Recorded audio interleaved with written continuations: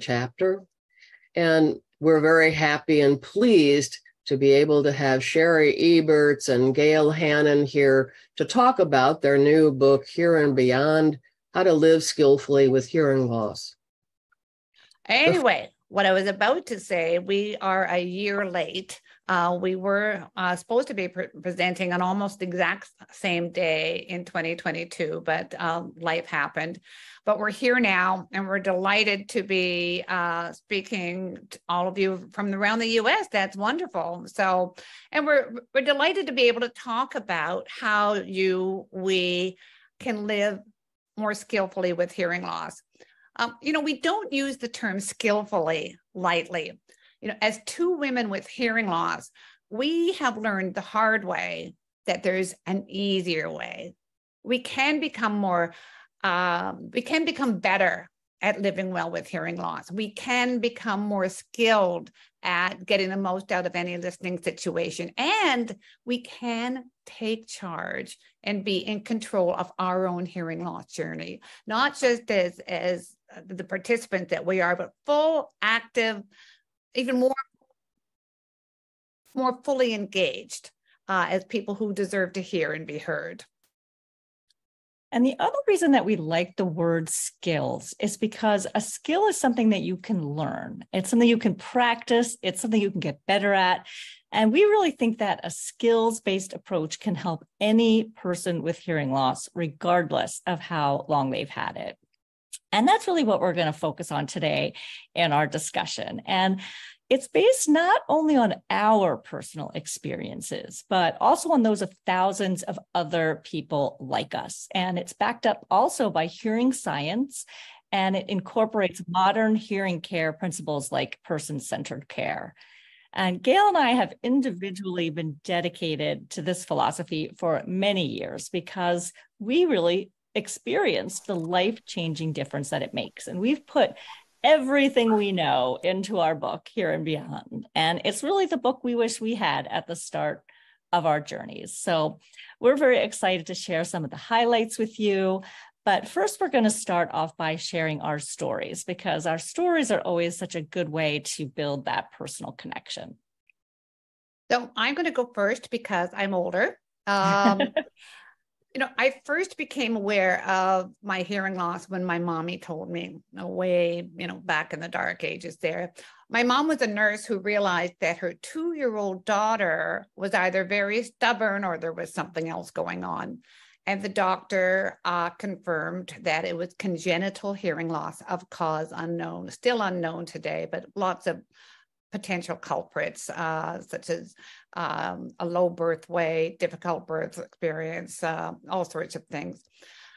And I went every year to the pediatric ear, nose, and throat doctor, and the verdict was always the same. It's a little worse. Come back next year. Sorry, a hearing aid won't help. And that was the wisdom of the time, that my hearing loss was mild as a child, moderate as a teenager, and then progressively worse after that. They felt that the aids at the time were those body aids that would be more harmful to my residual hearing than helpful. But my parents emphasized the importance of good communication and self-advocacy. But they spoke on my behalf for those younger years.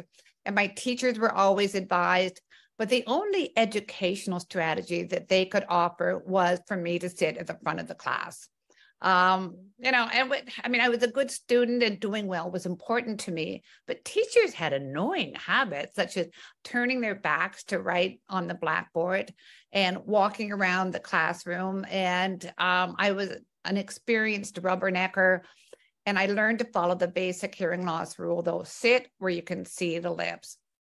And at 20, a life-changing moment for me, I switched doctors, and I had a hearing aid within a month. Life changed. It was very loud, but it was better. And over the next 2 decades, as my hearing got worse, I depended on a succession of better hearing aids. The worse my hearing got, the better the technology got. And I became a very good speech reader. I also became very adept at bluffing my way through difficult listening situations. Now, from where I'm sitting now, I look back and I realize that I felt inferior in some way. I was constantly embarrassed by my mishears, by saying the wrong things, cutting people off, speaking too loudly. At 40, for the first time, I reached out to other people with hearing loss, another transformational decision. I was pregnant and I needed help to make sure I wouldn't harm my baby. I mean, what if I didn't hear him crying in the night? I learned that husband jabs you in the ribs and up you get. What if I didn't hear him burp? Would he blow up? Who tells you these things? Other people with hearing loss tell you these things. I went to a hearing loss conference and I walked in one person and I walked out another. I was stunned to learn that I wasn't alone. I felt my negative attitude fading away. And I became passionate about hearing loss advocacy. And I started creating content, presentations, drama, comedy, performance pieces that showed the impact of living with hearing loss. And I became involved with many organizations and I became a writer. I wanted to write a book. I just never knew that it was going to be about hearing loss. I wrote my first book, The Way I Hear It, in 2015. I've been writing for Hearing Health Matters for a million years. And then in 2015, I reached out to my now very dear friend, Shari Eberts, to write Here and Beyond. So my hearing loss journey continues. I got a cochlear implant a few years ago. I developed tinnitus a few years ago. So my journey continues. And even now, I learn. And the more I learn, the better I communicate. Okay, so I first noticed my hearing loss in my mid-20s, but my journey began well before that, watching my father struggle with his own hearing issues. And he was very stigmatized by it. He would do almost anything to keep it a secret. He even had his hair, grown long over his ears well after that was fashionable. At family parties, he would be found, off by himself, sitting with his back to the festivities. And as a child, I didn't really understand why. But when I developed my own hearing loss, I certainly understood. He was probably having trouble hearing in that loud party space, and he just couldn't bring himself to keep trying. So when I first discovered my hearing loss, I hid it. I was following in his footsteps. I was embarrassed and ashamed, and I'm not sure why, but this lasted for many years. But once I had children of my own, everything changed for me because I saw them watching me do the same things I had watched my father do. I was hiding my hearing loss. I was laughing at jokes I hadn't heard. I was isolating myself. And I realized I was passing on the same stigma to another generation. And that was not something that I really wanted to do. I definitely did not want to do that. So I finally decided to accept my hearing loss, and I did. I started wearing my hearing aids all the time and teaching my family and my friends how they could help me to communicate better. I refuse to let my hearing loss isolate me. And it's not always easy, as we all know, but it is certainly worth it. And now I am an advocate for people like me. I write a weekly blog at livingwithhearingloss.com. And during the pandemic, co-produced a hearing loss documentary with some other advocates called We Hear You. And then, of course, writing Here and Beyond with the fabulous Gael Hannan. And I hope that by sharing my story that I will help others live more comfortably with their own hearing issues. So as you can see from our stories, there are similarities and differences and ups and downs, right? Because just because you've been living with hearing loss for a long time, it doesn't mean that you're necessarily good at it.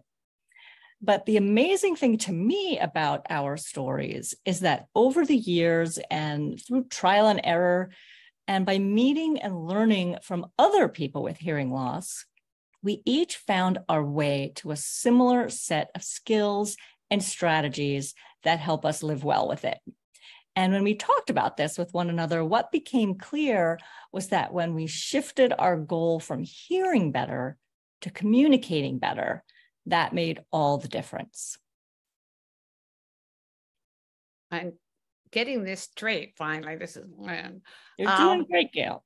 Oh, thank you, Shari.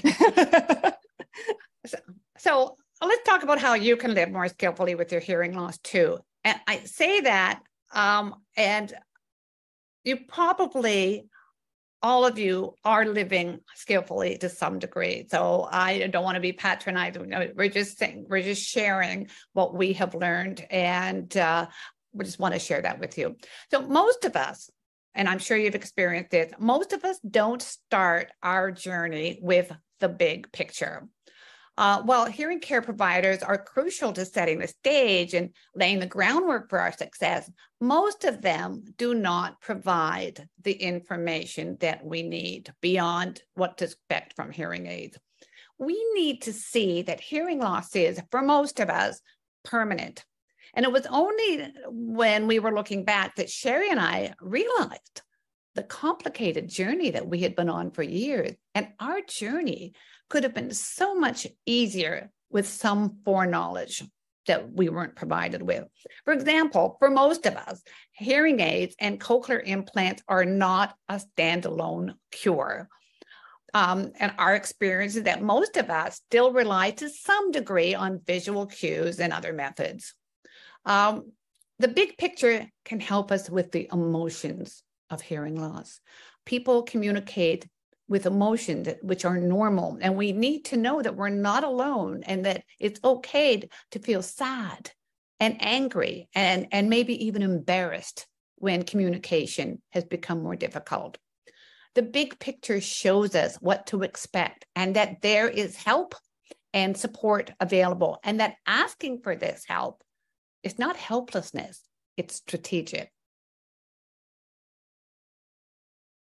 So we have spent thousands of hours talking with other people with hearing loss, and I'm sure many of you have as well. And while every hearing loss journey is unique, most of them pass through a series of typical stages. And the first is debating with yourself. And this is where you wonder if you're having trouble hearing, or maybe everyone else is mumbling. And this could be subconscious as you struggle with denial. I know for myself, I was looking for anything else to blame but my own hearing at that point. And this stage can last, up to 7-10 years for some. Stage 2 is validating. And this is where you decide to get the facts. And so you go for that hearing test.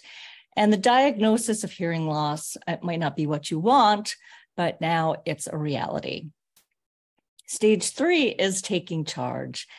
And I think this is the most exciting part of the journey, but it's also the hardest. This is when you decide to do something about your hearing loss. And for most people, this means getting hearing aids. But like Gail said, you soon discover that they are not a standalone solution for hearing loss. So you start to learn as much as you can about your own hearing loss and start to figure out what you need, an integrated set of mental, technical, and practical strategies that help you communicate better. And that's really what Here and Beyond is focused on. Stage 4 is living skillfully, and this is really the ultimate goal. So you're open-minded about adopting a variety of strategies and technologies that help you communicate better every day. But that doesn't mean that every day is smooth sailing. You're still going to have bumps in the road, but you can handle them. You adapt, you try a new strategy, and you just keep on going. And then there's stage 5, which we call refreshing and restarting. And this is what makes the hearing loss experience a journey rather than a puzzle that has one solution where we can solve it. Just when you think you have it all figured out, right, something's going to change. Maybe your hearing aids need to be replaced, or your hearing levels change, or a pandemic comes along and the rules change. So you may need to revisit a previous point in the journey, and that's okay. It's actually a natural part of the process and an opportunity to learn something new and become even more skillful. Now, these stages don't happen overnight. They can happen quickly, but for most of us, they're more likely to stretch over a period of years. And no matter where you are along the journey, we believe that living skillfully is possible for almost everybody. All right. Now, three-legged stool. This is the second part of living skillfully, and which is adopting strategies or skill sets that have a single targeted purpose to improve communication. And this is the three-legged stool. And oh, for heaven's sakes, there we go. Yeah. You know, I thought it would be easy to have the job of putting the slides forward, but clearly I'm challenged that way. Anyway, I just had to jump. I just flew home from California yesterday after spending a month, and not far from Diablo Valley. But just to tell you why I'm all at 6 and 7, I travel a lot. I go through the screening, and my bag was pulled aside, and I thought, what? And they pulled out a knife. One of my kitchen knives had ended up in my purse, and she just laughed. And it was anyway. It took me a while to get over that. Anyway, to improve communication, you don't need a knife. What you need are strategies. And this is the three-legged stool that never wobbles, even on uneven ground. I don't know why it doesn't wobble. It has something to do with science, but it is a solid foundation that we can stand on. And the three legs of our stool, first one is mind shifts. The second one is technology. And the third is communication game changers, the non-technical strategy. Now, each of these skills is an important component of good communication. But when the three of them work together, magic happens. I have the potential to change my journey. The person with the most power in my hearing loss success is me. Now, I think this is a moving statement and really a life-changing one, because it's the moment you discover that you are in charge of your hearing loss journey. And a lot of that comes down to attitude. As we all know, a hearing loss diagnosis comes with emotional burdens. Gail, next slide. That all right. Paint hearing loss as embarrassing or shameful, or at the very least, something never to be discussed. At least for my father, it certainly wasn't. And some of these beliefs come from external sources like advertisements, other media that still use poor hearing to make someone look stupid or out of touch. And we might internalize these feelings. We look down on ourselves, and this may cause us to hide our hearing loss so that we don't appear weak or broken. So we want to do an attitude selfie to reveal some common negative attitudes that people might hold about their hearing loss. And these mindsets are unproductive, and they can really lead to negative outcomes. So we've identified these 10 or 11 mindsets that Shari was talking about. And so as I go through them, think to yourself, do I hold these? You might surprise yourself. Do I still hold these, even though I think I don't? The first one is, why me? Nobody understands what I'm going through. I want to hear better the way I used to. I don't like advertising my hearing loss. People will think I'm old or slow. My family and friends, they always forget about my hearing loss. Hearing aids are ugly, they're expensive, and they don't always work. I don't want to bother anybody with my hearing loss needs. Who would want to hire me or love me or be my friend? I get angry at myself when I and other people make communication mistakes. And everywhere I go, there is no access for my hearing loss. Our attitudes towards hearing loss affect our emotions and our behaviors.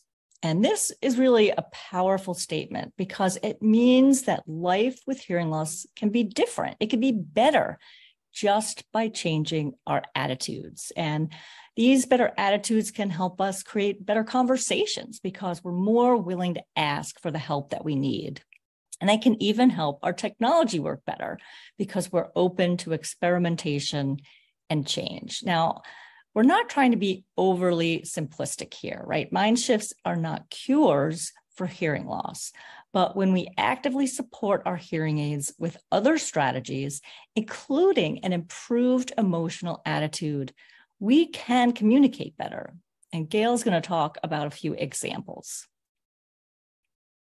The first one is nobody understands what I'm going through. And I'm going to change a little bit of the stories that I tell here. Is at the conference that I went to, that I told you about, on the final night, some of my new hearing loss friends and I went out for a drink. And we went into a pub and it was almost empty except for a small group of people sitting in the corner, 4 people, and presumably hearing people. They could hear because they weren't from our conference.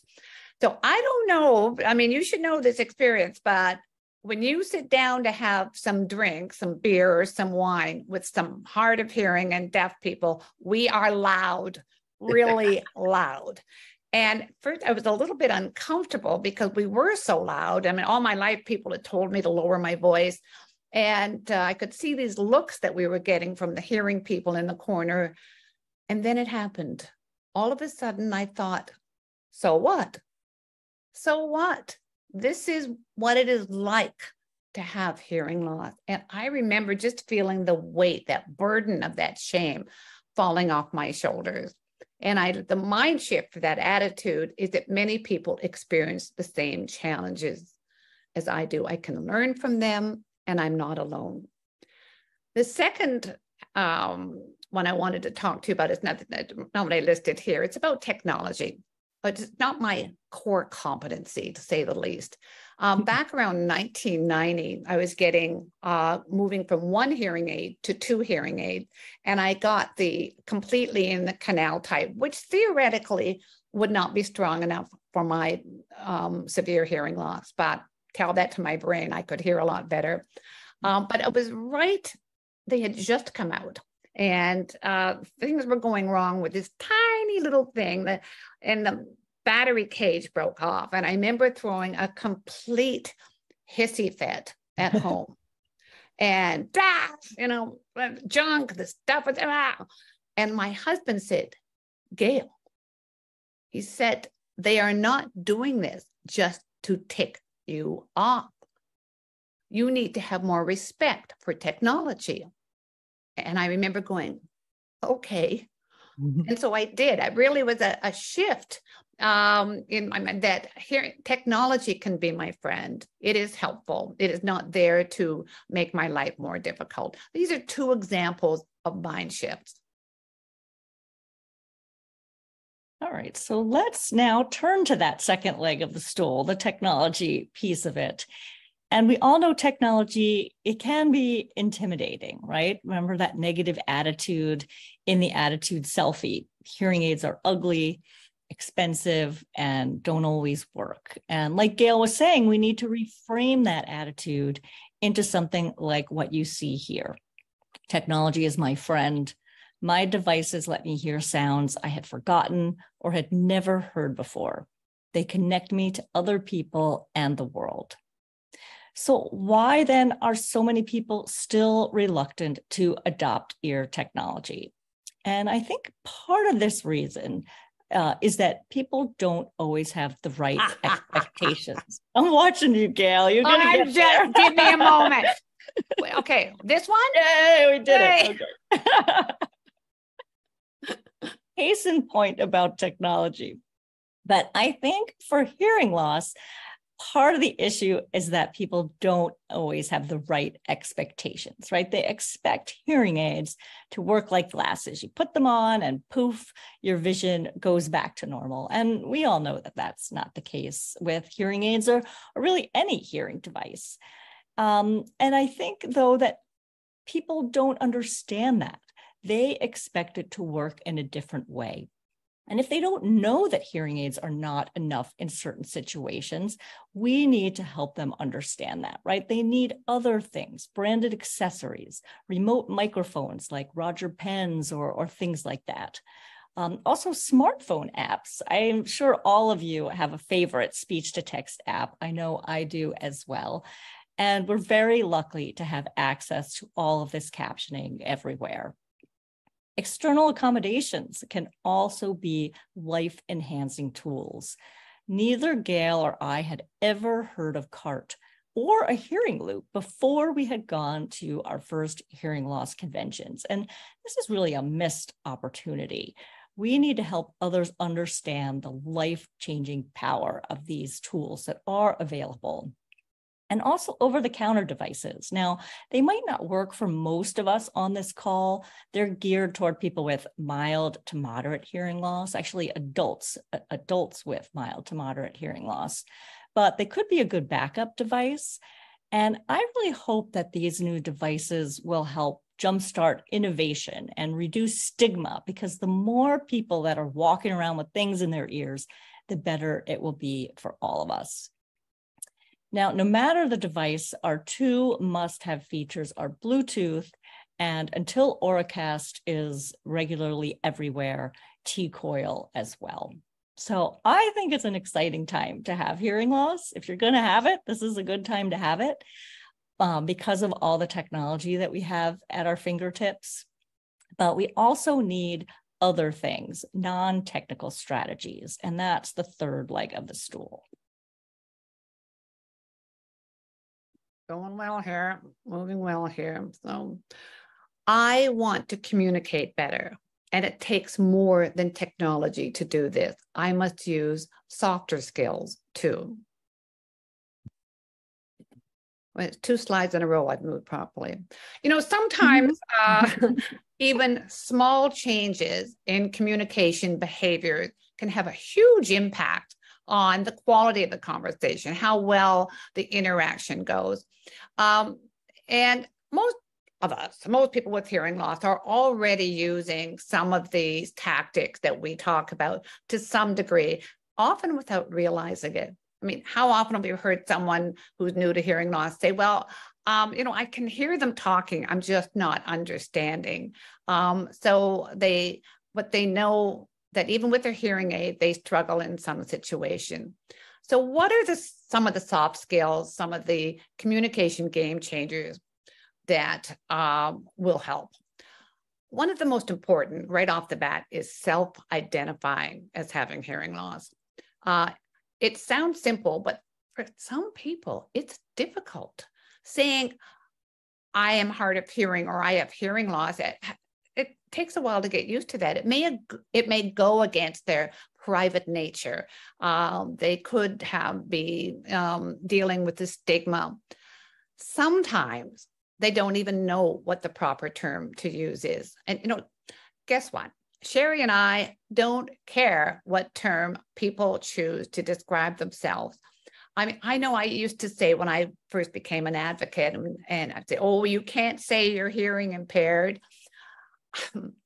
Really, if you want to call yourself hearing impaired, that's fine, because the most important thing is, more important than the label that you use, is that you've made a decision to be open about your communication needs.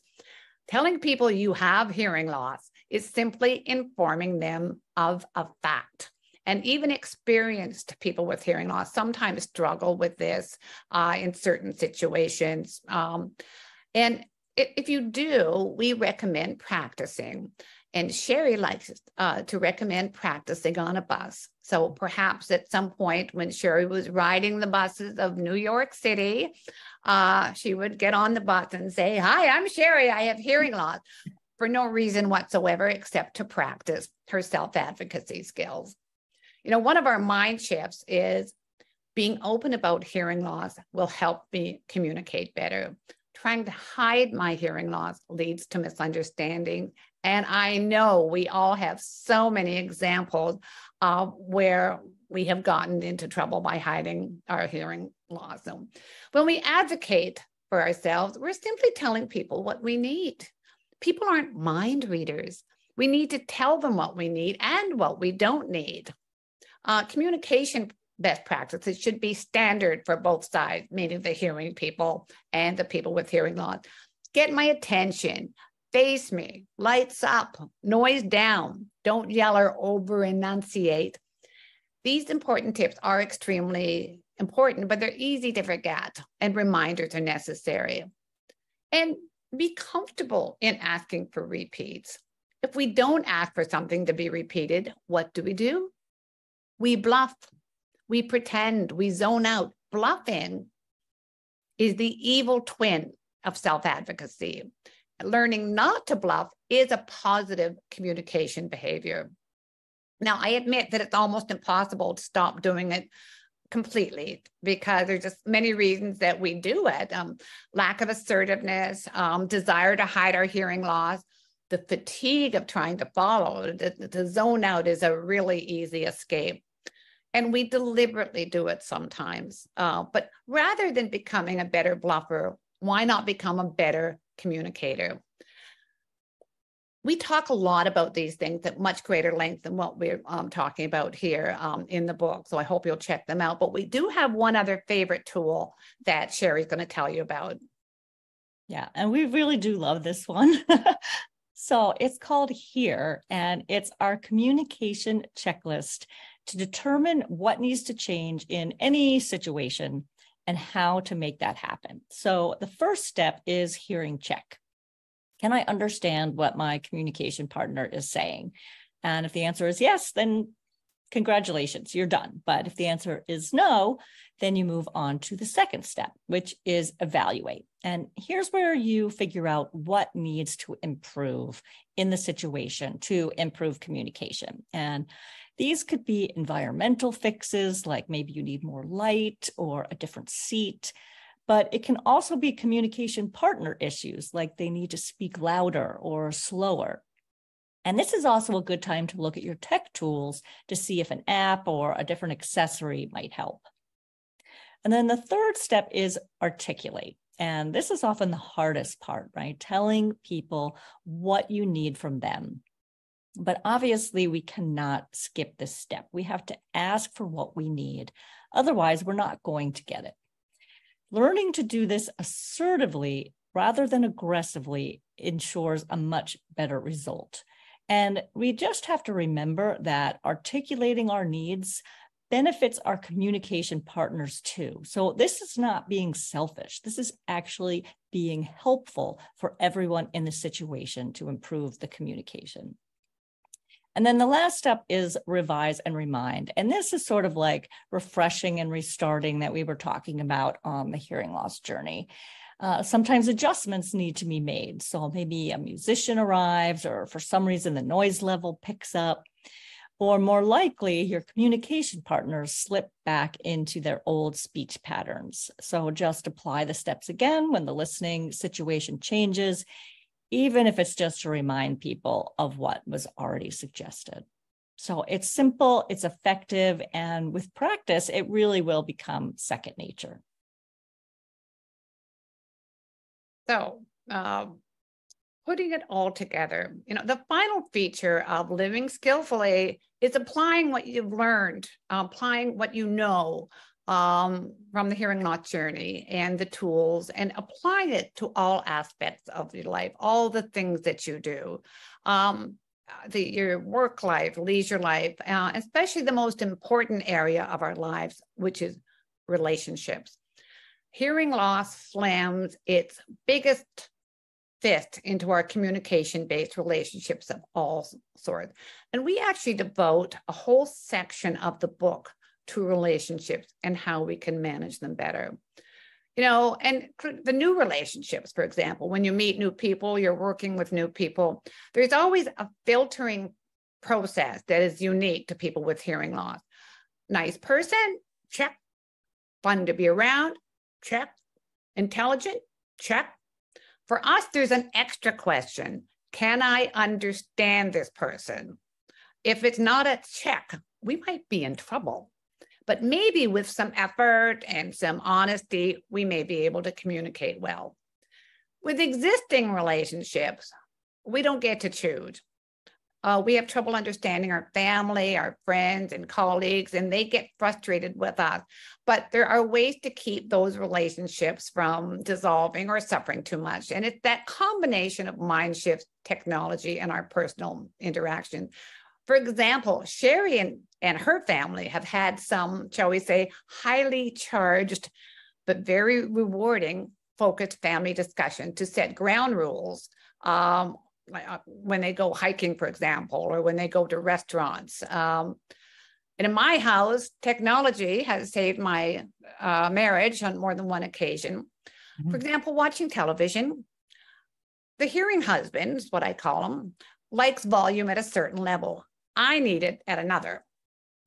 So I use a TV streamer, and he uses the normal TV volume control. So with the first go round of this streamer in my smartphone was that I could hear the TV, but I couldn't hear him. So to get my attention, for some reason, he felt he had to talk to me while I was enjoying a film. To get my attention, he started throwing a pillow at me. A pillow? That also nearly ended our marriage. But there's a hearing hack that I suggested that might help us communicate during the night when it was dark and I don't have my devices on. But my hearing husband absolutely refused to wear glow-in-the-dark lipstick. I tried anyway. And a big hearing hack, there's life hacks, how to do things better. A hearing hack, again, we have a whole section in our book on hearing hacks that helps us do everything better that has communication relationship. A big hearing hack is to make partners out of the people in your life. A support network doesn't mean that people just cheer you on. Hey, you're doing well with a hearing aid today, and listen to your emotional rants.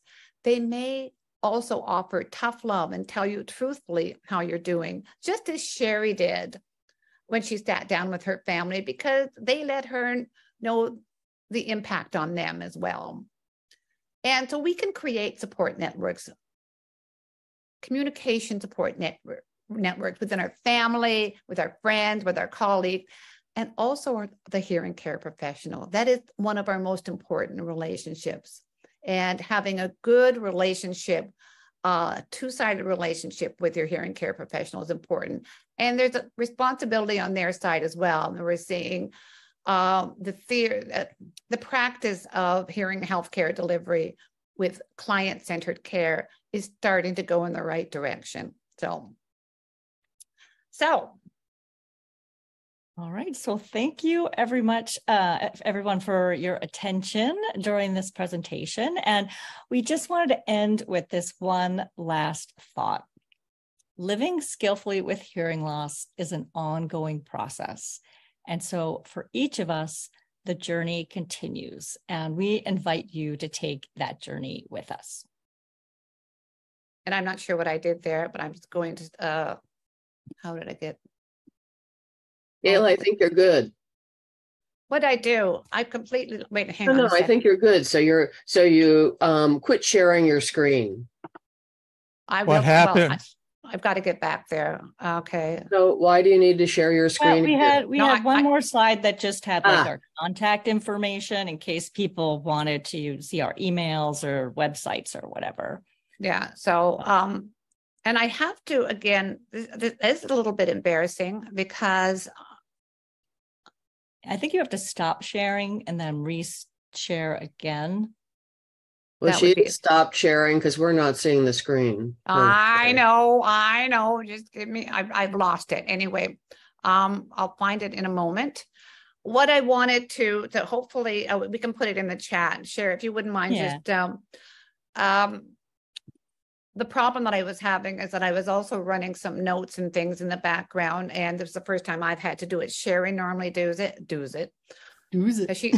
She does it because she's a doozer.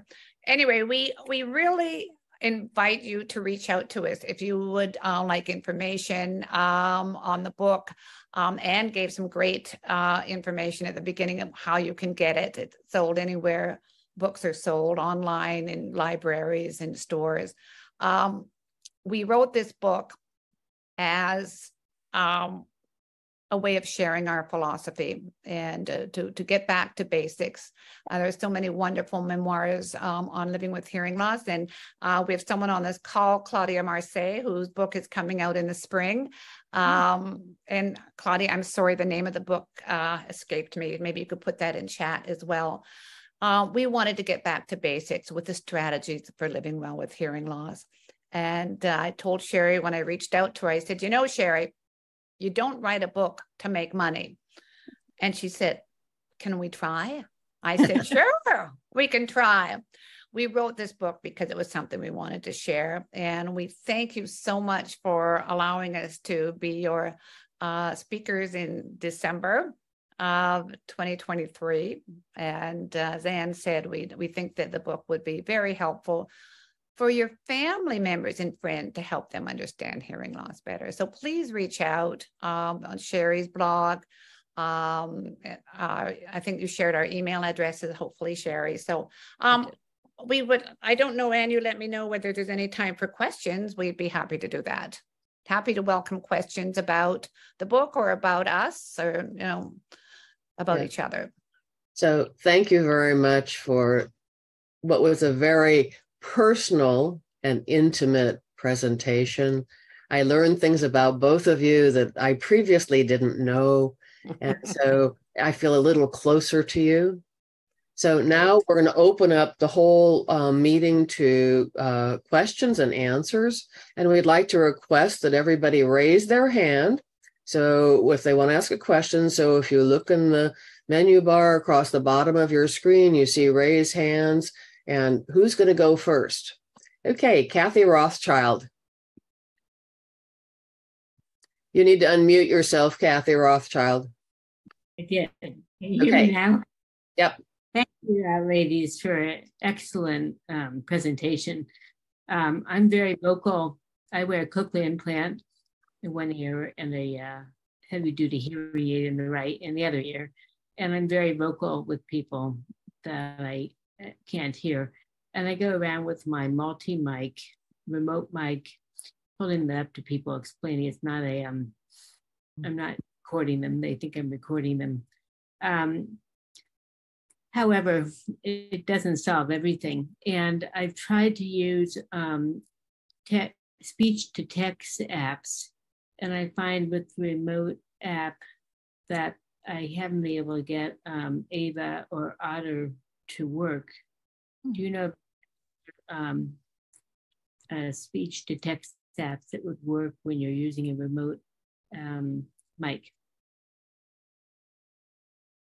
Well, that's a great question. I mean, I don't know that the speech-to-text app and the remote mic are particularly linked, you know, in terms of one working well with the remote mic versus not working well with a remote mic. I think what's hard is that the speech-to-text apps struggle in noisy environments, and that's where we struggle, right? So where we're having trouble getting the clear signal, they often struggle with having the clear signal.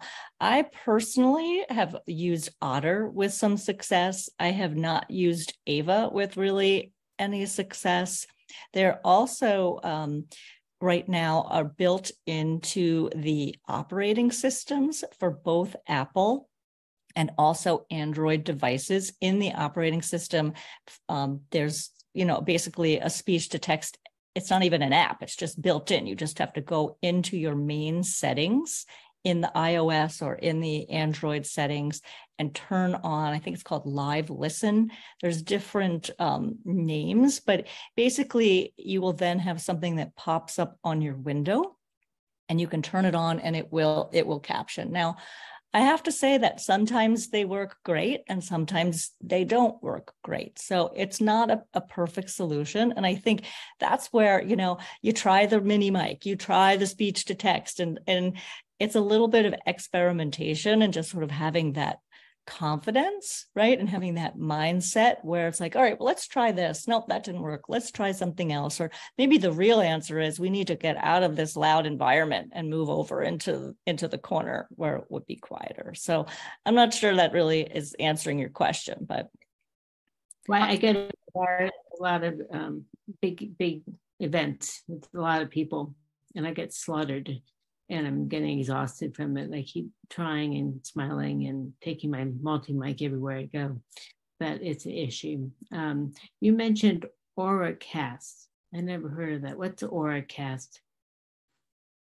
So Auracast is a new Bluetooth technology that is being currently tested, and it's actually, I think, available in maybe 1 or 2 brands of hearing aids currently, but not now, but down the road, it will be a really good replacement for hearing loop technology because it's much easier to install. Now, the way Bluetooth works right now is it's a one-on-one kind of thing, right? So we attach Bluetooth and we can connect to just one device, one Bluetooth. Auracast will allow many users to connect to the same device. So if you went to a movie theater, for example, that had Auracast, all of us could, use our Bluetooth to tune in to that same sound stream. So it really will be, I think, a life-changing technology for people with hearing loss once it's out there. Now, it's not out there. We don't know the time frame, right? So it's not like, oh, we don't need hearing loops. We do, until this Auracast is in place. But it is pretty exciting, and it is in the works, and it will be down the road, something that will be available. And people with hearing loss can use it. But I think the key is that people who don't have hearing loss are going to want to use it because they can use their Bluetooth devices to have a better sound experience in a loud hall or at a movie or whatever. And when the people without hearing loss start demanding it, we're the ones that benefit, right? Because we're the ones that need it the most. But it will, someday down the road, that will be great technology for all of us to enjoy. I wanted to just jump in. You made the comment about your multi-mic versus your, your app. The multi-mic is bringing sound into your ears. The app is taking it from the speaker through the phone. So that's why the multi-mic and your speech to text aren't complementary in that way. So that's just they'll work together in that, okay, I'm hearing it and I'm reading it, and hopefully I'll manage to glue it all together. So I'd like to add something to Shari's comment about Auracast. I sat on the Auracast, on the Bluetooth SIG cadences as an HLA representative, and it's anticipated that it could easily take 10 years before there's a critical mass of people with hearing instruments that have an instrument with Auracast in it, because of the fact of we only get new hearing instruments, every 5 years or so. And at this point in time, there are no, just so that you have an idea, there are no venues, to the best of my knowledge, that have Auracast capability. So the dream is that it's going to be everywhere: airports, theaters, transportation. And one of the driving forces behind this is, people who don't have hearing difficulties can't understand the announcements at the airport either. So they're going to love Auracast as much as we hope that it's going to benefit us. So back to you, Gail and Shari. Kathy, are you good? Thank you. Claudia. Well, thank you so much for a wonderful presentation, and great to meet both of you. I have found the major game changer for me with my new hearing aid that I've had for a year now is the Bluetooth capability. I mean, I'm using the Bluetooth with the Zoom call now. I use the Bluetooth all the time with the phone. For years, I never could use the phone. Now I can actually use the phone with the Bluetooth. And I'm wondering, how much do you guys use it? Are you using it now on this Zoom call? Or because you're seeming to understand the conversation really well. I use Bluetooth with my devices. I use it for everything. So I'm streaming on Bluetooth right now. So it's on my multi-mic plugged into my, it's coming through, and I use it on phone calls, same as you mentioned, Claudia. So it's wonderful. I have found, and this was very much so during the pandemic when we lived on Zoom, that after a few hours of streaming, I almost have difficulty with understanding acoustically. So, and that's not the case as much. I'm not as much on it anymore. But really, it's a game changer, Claudia. And I'm glad that you found it, even if it was only a year ago, because it really, I use it for the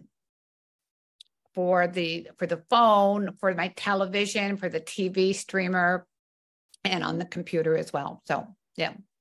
And Shari, one of the things not so much. that has been frustrating for me is I didn't know this at the time that I bought the hearing aid that I have do not have the capability for the T-coil for the hearing loop. And I'm not in all that many situations that use hearing loops. Like, for example, the local theater, Berkeley Repertory Theater, does not have a hearing loop. That's so frustrating. They have some kind of captioning device that you can use on the phone sometimes, but that's not always so easy to read on your phone while the play is going on. How do you spell Auracast? That sounds really like a exciting technology, but it sounds like it's going to be a while before it's out. I put it in the chat, so it's AURA. Oh, okay, got it. EAST. Yeah. Yeah. Thank you.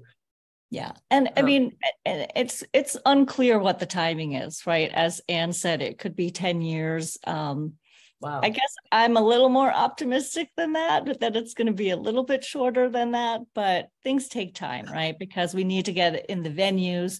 And then, as Anne said, right, we need to get it into our devices as well, the replacement cycle of devices. So it definitely will, it will take some time, but it seems Gael, like technology turns over faster than we expect these days. So fingers crossed. And Gael, you said you're using a multi-mic. I don't know about this.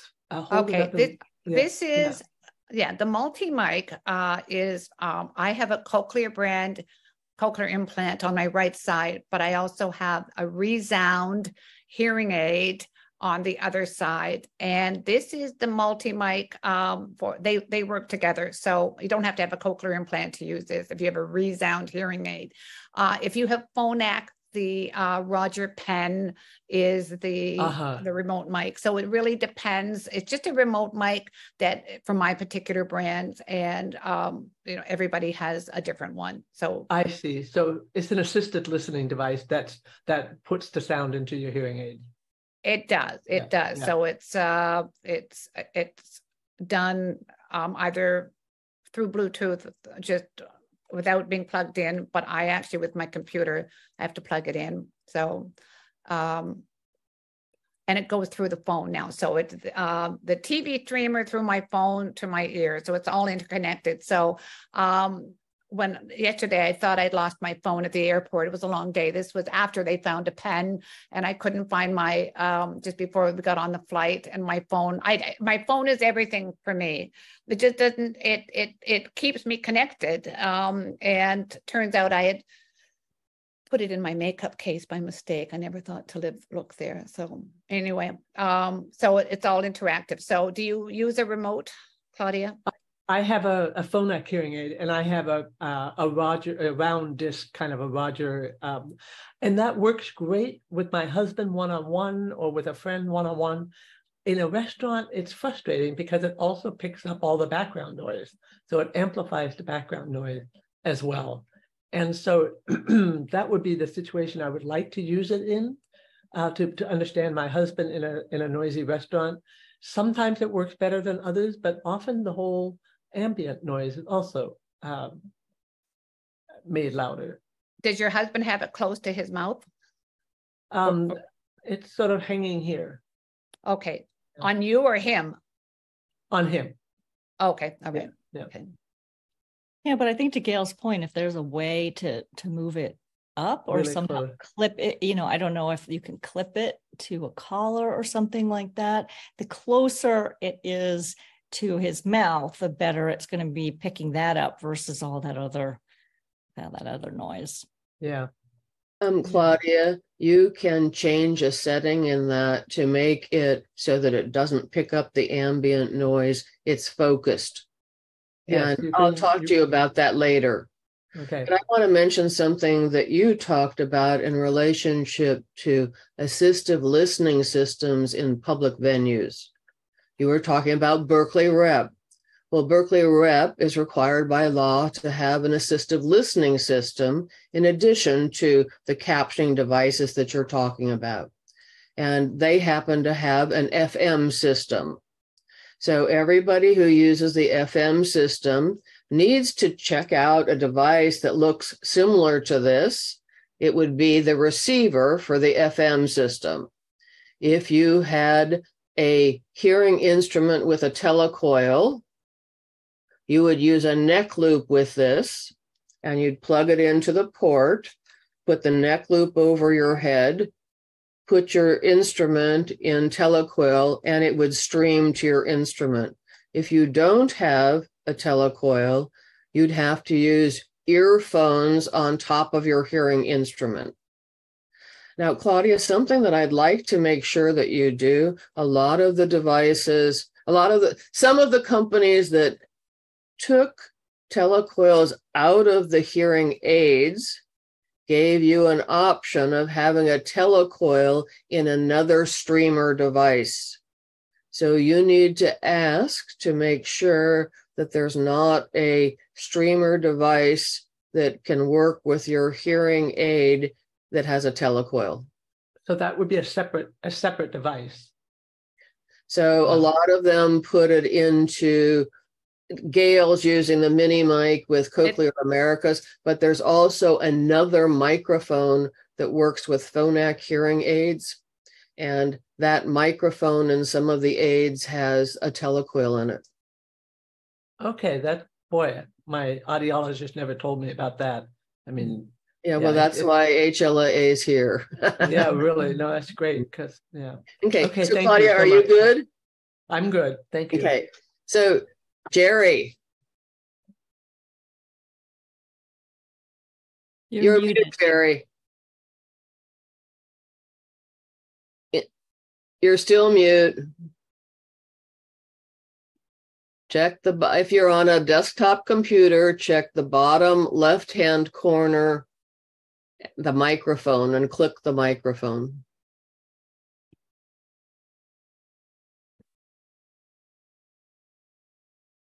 Mute. There it is. There you go. There it is. Okay. I have a question. I'm kind of responsible for finding programs for our HLAA chapter. And I was wondering, has this been recorded in a way that I can use it? And can I use it?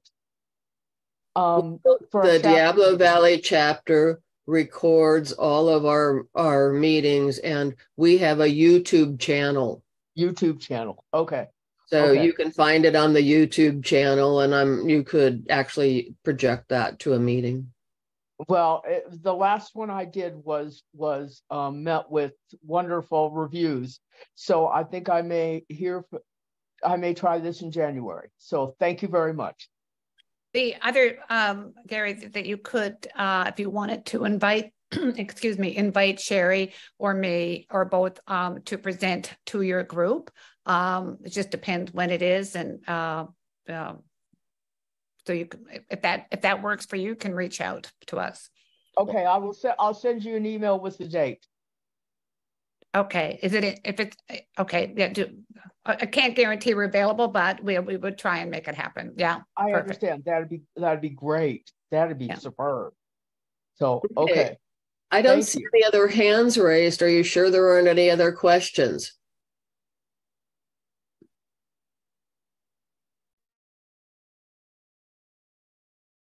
Okay, well, if there aren't any other questions, we have a little bit of business to do. One of the things that we have is that we're raffling off 2 of your books today. Great. And so we asked people to indicate whether they wanted to participate in the raffle. And I now see 2 other hands come up. So I'll call on you in just a second. So what we're going to do is to make sure that everybody didn't miss that, or we didn't miss their name. Alan, can you go ahead and share the list of people that you have for the raffle? And if there's anybody who is not on this list who would like to be included in the raffle, this is the last call for the raffle.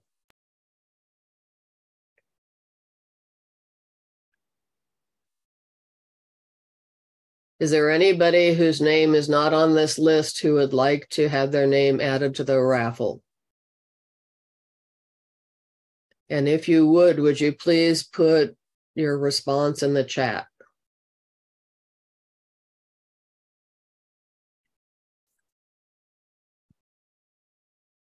Okay, so Carl Brown, I see you have your hand up. Can you please unmute yourself?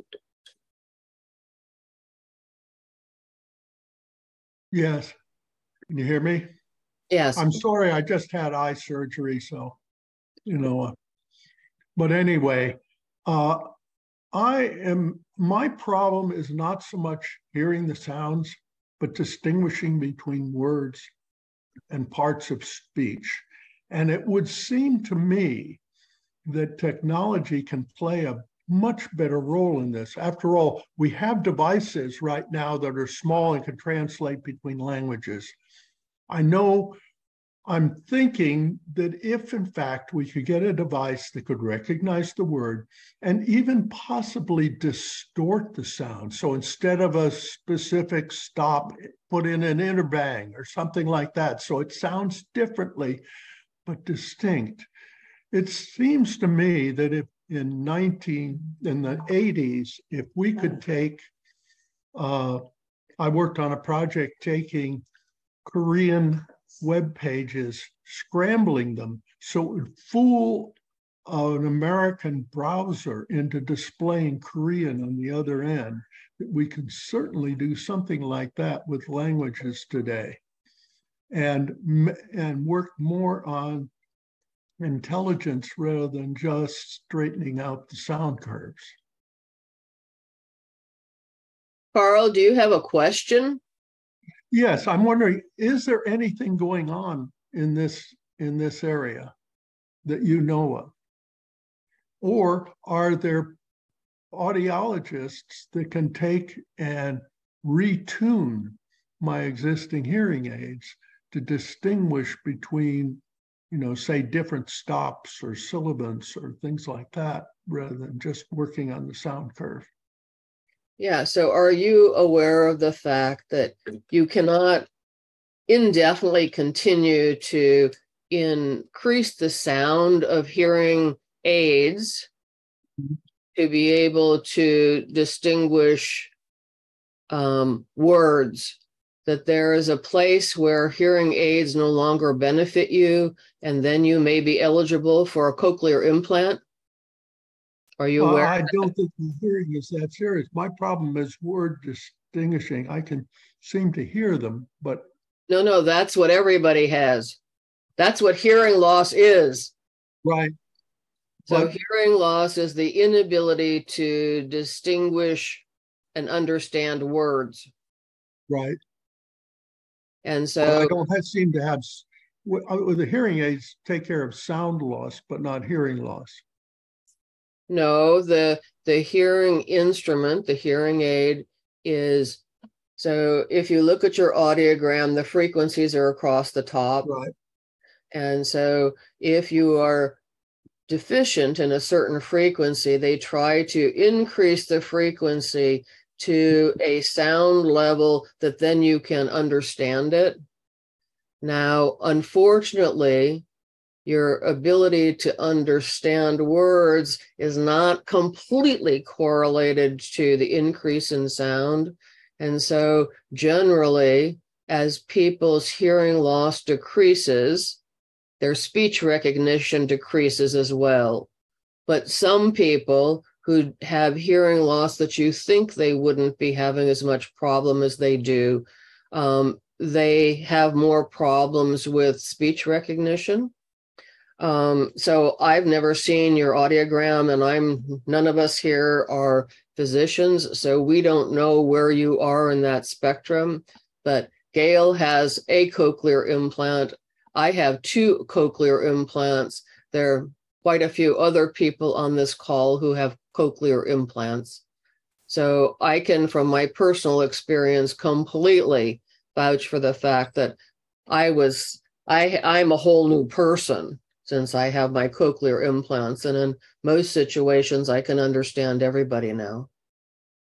Thank you. How do you find, Carl, how do you find somebody that would evaluate? How would you find somebody that would evaluate whether I would need them or not? Yeah, well, where do you live? I live in Rossmore. Walnut Creek. So Kaiser does them, UCSF does them, and Stanford does them. Okay, thank you. Okay. Any other questions here? Okay, and everybody who wanted to be on the raffle, added to the raffle, is there. Alan, do you want to go ahead and share your screen and run the raffle?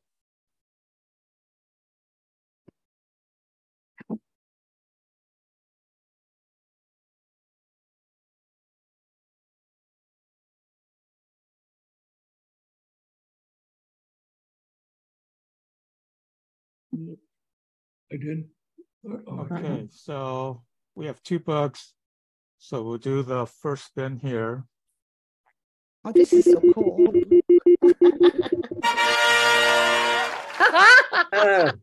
Wow.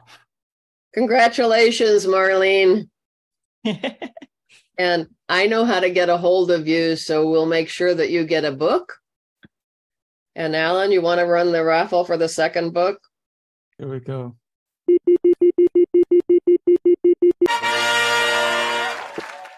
Hi, Adi. Congratulations. And I think I know how to contact you as well. So we'll make sure that you get a book. And I'm coming to Rossmore on Monday. Maybe I can bring it to you. So that's great. Thanks, Alan, for figuring out how to do the raffle. I think that was really quite fun. That was fun. We had a question in the chat about Claudia's book coming out and announcing when it's going to happen. And I've been in conversation with Claudia about having her give our May presentation. Now, our meeting is the first Saturday of the month. And actually, for that meeting, her book won't quite be released, I think. And Claudia, let me know if I'm saying the wrong thing. I think it's going to be released on the 14th. It's released on May 14th, but it will be available for pre-order at the time of our presentation. So that would work just fine too. Okay, so we're thinking that would be exciting to hear the story right before the release, and that's what we're looking at. Okay, so we also had another question when everybody registered, and that was as if did we want to do our January meeting as to discuss Gael and Shari's book. And the majority of people said yes, they would like to do that. So that's going to be our plan for our January meeting. Our February meeting is going to be by a UCSF medical student who's doing research into creating specific algorithms for programs to help people hear better with cochlear implants. And so he's in the middle of starting a research project about that. And I have 2 advanced bionics cochlear implants, and that's what his research project is being funded for. And if there's anybody here who has an advanced bionics advanced bionics cochlear implant, and you would like to participate in the study, which will be held at UCSF, please contact me later, and I'm going to send out a blurb sometime soon about the research project. So any other presentations you would like for the remainder of the year, please let Zohair know, Zohair Chiba, who is our vice president. who is also the chair for the programs committee. All of you know that I'm dyed-in-the-wool advocate, and I would like to remind all of you that hearing loss is a disability covered under the Americans with Disabilities Act, and all of you need to ask for communication access when you need it. The ADA is 33 years old this year, so nobody can say, oh my gosh, I didn't know. We'd like to remind you also that communication access helps people with hearing loss the same way that ramps help people with mobility issues. We also have a YouTube channel that has all of our meetings that we started recording during the pandemic, and you can go back and watch any of them. And now we'd like to also ask, does anybody have any announcements? Does anybody have any good news? Is there anything that somebody else would like to share before we close up our meeting? We have just maybe 10 more minutes here. Gail. I am so sorry, but I must leave. And that's good news for some reasons. But anyway, I want to thank everyone. It was just a pleasure to spend this time with you. And thank you for your support of Here and Beyond. We really appreciate it. So I wish you all happy holidays, Merry Christmas, Hanukkah, and all the other celebrations in your lives. So thank you very much. I'm going to sign out now. Thanks. Thank you, Gail. Happy Thanks so holidays much, to both of you too. Thank you. Yeah.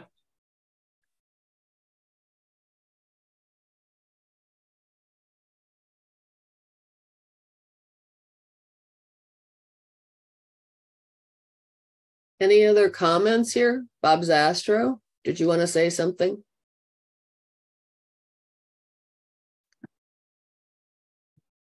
No, I just waved and somebody waved at me. We'd also like to remind everybody that we are a membership organization, and even though we're open to the public, we would love it if you decided to join us by becoming a member. And you can easily do that by going to our website, and the membership is in the upper right-hand corner. And if we're lucky here, since we had problems with the PowerPoint, let's see if the window will share.